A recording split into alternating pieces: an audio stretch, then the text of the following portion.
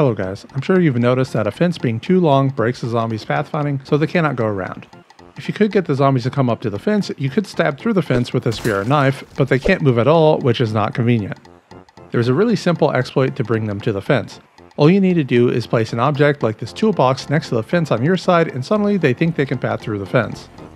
This doesn't work with all objects. That plastic chair, for example, does not work. Probably has to do with the fact you can walk through chairs. Anyway, happy free kills, and you should bring that chair so you can rest up between stabbing sessions.